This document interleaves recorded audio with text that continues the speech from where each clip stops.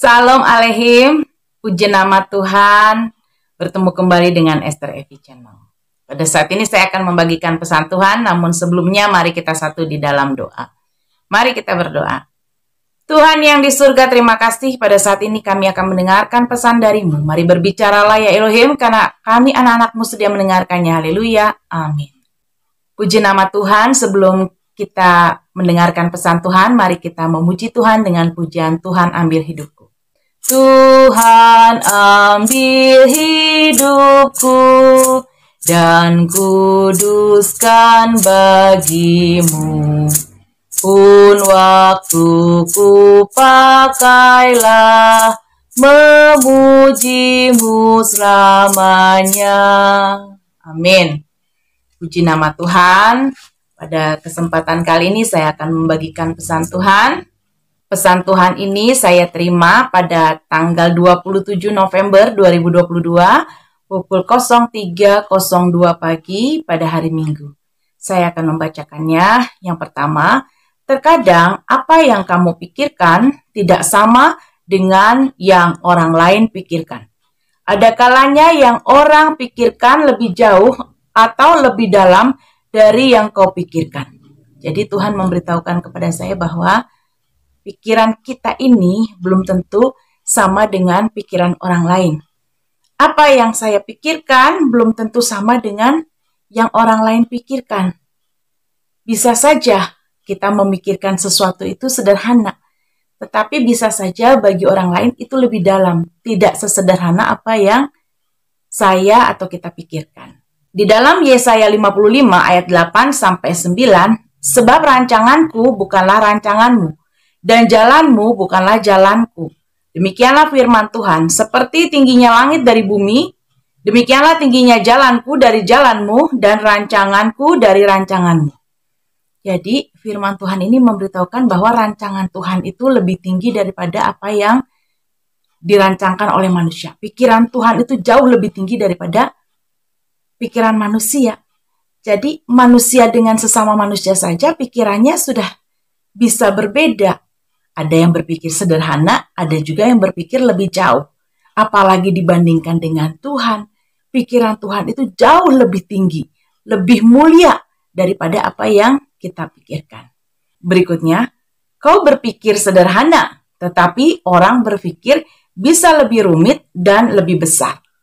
Jadi Tuhan memberitahukan kepada saya bahwa apa yang dipikirkan oleh kita itu sederhana, belum tentu di pikiran orang lain itu sederhana. Bisa saja itu sesuatu yang besar, sesuatu yang lebih rumit, sesuatu yang lebih dahsyat. Jadi pikiran kita ini belum tentu sesuai dengan apa yang dipikirkan oleh orang lain.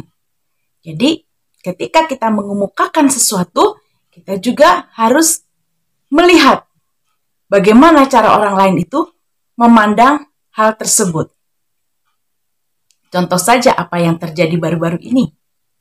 Ada berbagai perbedaan pemikiran. Dan tentunya kita juga melihat dampaknya daripada perbedaan pemikiran itu. Berikutnya, apa yang kamu tabur itu yang akan kamu tuai. Meskipun itu kecil menurutmu, tetapi bisa sangat berarti bagi orang lain. Jadi Tuhan memberitahukan kepada kita bahwa apa yang kita tabur, itu juga yang akan kita tuai. Kalau kita menabur hal-hal yang baik, maka kita juga akan menuai hal-hal yang baik. Tapi bila kita menabur hal yang jahat, kita juga akan mendapatkan hal yang jahat pula. Kalau kita berbuat baik, kita akan menerima kebaikan pula. Bisa saja yang kita berikan itu, menurut kita itu kecil. Tetapi bisa saja apa yang kita berikan yang kecil itu bisa berarti besar bagi orang lain. Jadi, apa yang kita pikirkan memang belum tentu sama dengan apa yang ada di dalam pikiran orang lain. Tetapi kalau kita ingin menerima hal yang baik, maka lakukanlah yang baik, pikirkanlah yang baik, lakukanlah yang akan mendatangkan kebaikan bersama. Di dalam Galatia 6 ayat 7 dikatakan, janganlah kamu disesatkan. Elohim tidak dapat diolok-olok. Karena apa yang seseorang taburkan, itu juga akan dia tuai. Jadi Tuhan mengingatkan, kalau kita ingin menuai yang baik, maka taburlah hal yang baik pula. Berikutnya, Keadaan yang tidak terduga bisa terjadi, tetapi jangan membuatmu panik. Semua pasti bisa diatasi. Jadi Tuhan memberitahukan kepada saya bahwa keadaan yang tidak terduga itu bisa terjadi sewaktu-waktu. Keadaan itu bisa terjadi tiba-tiba. Apa yang kita lihat sekarang ini saja yang lagi ramai beritanya, itu juga kan di luar dugaan. Bagaimana kita melihat apa yang terjadi sekarang ini, yang ramai dibicarakan. Siapa yang menyangka terjadi perubahan yang tadinya sudah ditetapkan untuk menjadi tuan rumah, kemudian dibatalkan. Ini kan sesuatu yang tiba-tiba di luar dugaan. Saya jadi teringat akan mimpi saya.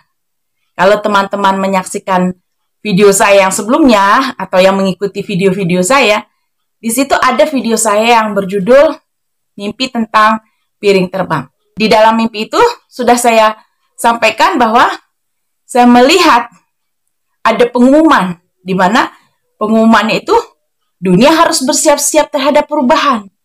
Dan terutama itu dikatakan perubahannya itu akan dimulai dari akhir Maret. Dan juga disebutkan bulan lain. Saya baru ingat yang kedua adalah Juli, yang ketiga adalah Oktober. Jadi kita harus berhati-hati dengan adanya perubahan-perubahan yang akan terjadi. Dan dengan adanya peristiwa yang dialami oleh kita saat ini, saya jadi mengerti bahwa keadaan itu bisa terjadi perubahan. Dan ternyata memang di akhir Maret kita lihat kan perubahan itu terjadi. Yang tadinya sudah dipersiapkan dengan matang, ternyata batal begitu saja. Dan ini tentunya dunia menyaksikan apa yang sedang terjadi ini. Berikutnya, yang kelima, jangan mendua hati karena kau akan sulit untuk menentukan pilihanmu. Pilihlah yang benar dan tepat. Jadi Tuhan mau kita itu membuat pilihan atau keputusan yang tepat, yang baik, yang membawa hal-hal yang positif bagi kita. Di dalam Yakobus 1 ayat 8 dikatakan, sebab orang yang mendua hati tidak akan tenang dalam hidupnya. Jadi Tuhan mau kita itu jangan setengah-setengah, baik itu dalam mengiring Tuhan atau di dalam mengambil keputusan-keputusan penting. Kita harus tentukan pilihan kita, jangan mendua hati. Karena kalau kita mendua hati, Tuhan katakan tidak tenang nanti hidupnya. Jadi kita harus memutuskan apa yang terbaik di dalam kehidupan kita. Dan yang terakhir, keadaan bisa memaksamu ke arah perubahan. Dan bisa saja perubahan itu adalah yang tidak kau inginkan. Bertahanlah karena kau harus menyesuaikan diri dengan situasi yang ada. Jadi Tuhan memberitahukan bahwa keadaan bisa memaksa menjadi sesuatu perubahan yang sebetulnya kita tidak inginkan. Tetapi kita harus hadapi itu. Kita harus siap untuk menghadapi hal-hal yang tidak terduga, yang bisa saja itu tidak kita inginkan. Ya. Kita melihat bahwa dunia ini misteri. Ada hal-hal yang tidak terduga bisa terjadi. Ya. Kita lihat saja berita ya. Kalau teman-teman lihat internet, kita lihat sekarang Korea Utara itu sudah dikatakan sudah mulai krisis pangan. Jadi krisis ini terjadi di Korea Utara, krisis pangan. Bukan berarti itu tidak mungkin terjadi di negara yang lain juga, bisa saja terjadi. Keadaan bisa berubah sewaktu-waktu. Keadaan bisa membuat kita harus mengikuti atau kita jadi ikut terhadap situasi yang ada. Seperti pada waktu yang lalu juga kita tidak menginginkan adanya penyakit atau wabah. Tetapi kita jadi ikut mengikuti itu semua karena memang terjadinya tiba-tiba dan memang kita tidak bisa hindari itu. Dan kita akhirnya merubah kebiasaan kita.